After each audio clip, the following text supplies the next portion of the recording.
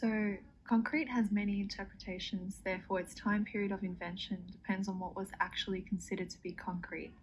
Crude cements were a derivative of ancient materials through the process of heating and crushing limestone or gypsum.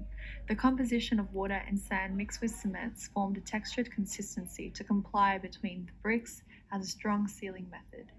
These materials have been experimented with and improved upon over thousands of years, to which has formed modern concrete today. Sticky rice mortar was developed in ancient China, which was formed through the process of mixing soupy, sticky rice and cement together.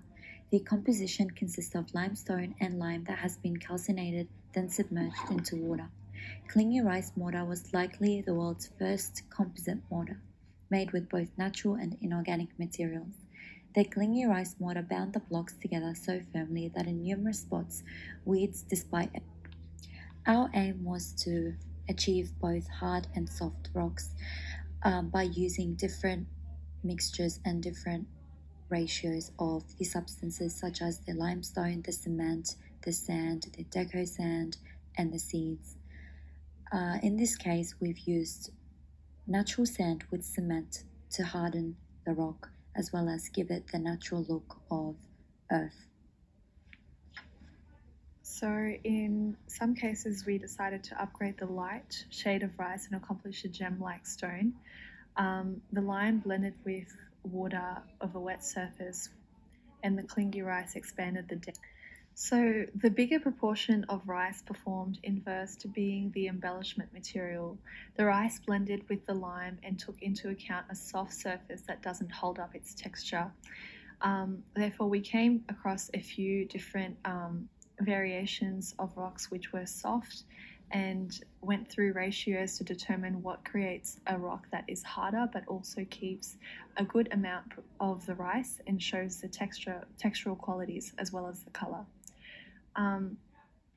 The structure is wet and shading. The structure is wet to contact and can't be formed into shape as the dampness of the rice and lime permitted no space for strength. In some cases, our aim was to accomplish a marble look with a dim of concrete that swerves through the strength of the white base blend.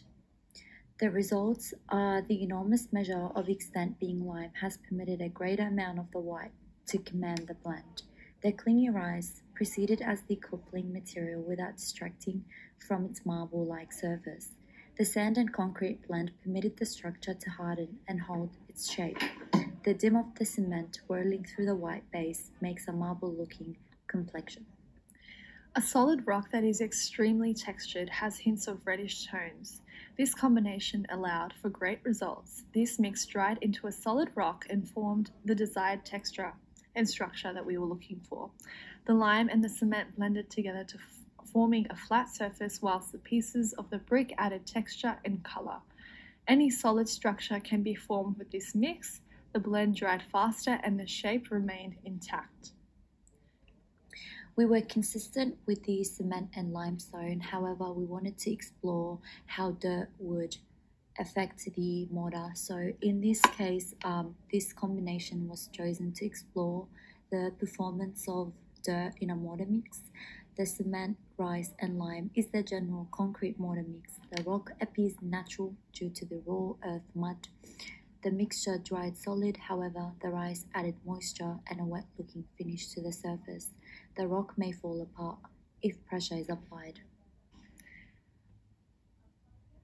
The mix of concrete and limestone formed a great base for all of the concrete materials and variations, but we decided to add the addition of seeds because the seeds add a very earthy texture and bring back the environment into the concept.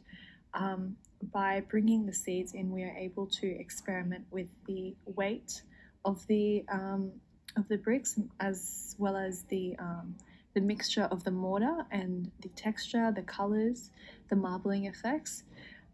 We wanted to add the shading to allow it to stay the same, as well as changing the surfaces and in some areas mixing more, and some areas allowing the mix to stay as it is to enable a very earthy and natural looking stone.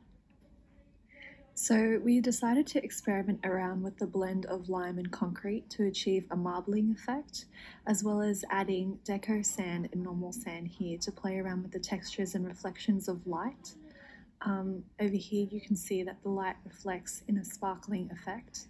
In the next one we decided to keep it really simple and only mix concrete with sand deco to give a very strong rock effect.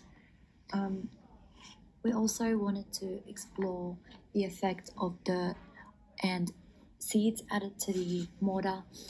As you can see, the seeds become visible to the surface, but also add a rough texture to the rock. The seeds were conceptual elements to relate our experiment back to the environment. This is because cement is non-renewable, therefore unsustainable, and we are oblivious to the precious seeds that are packed away in paper bags. The materials rise and seeds become an inorganic and organic mixture. Through experimenting with the 25 variations of the composite concrete mixtures, we were able to research different complexities and textures and colors of this rock. This led to an exploration of properties of concrete in relation to sticky rice mortar. The cement and the seeds together form a materiality and soulfulness as opposed to lifeless cement. The bricks are cold to the touch and each give a sense of character and sensitivity.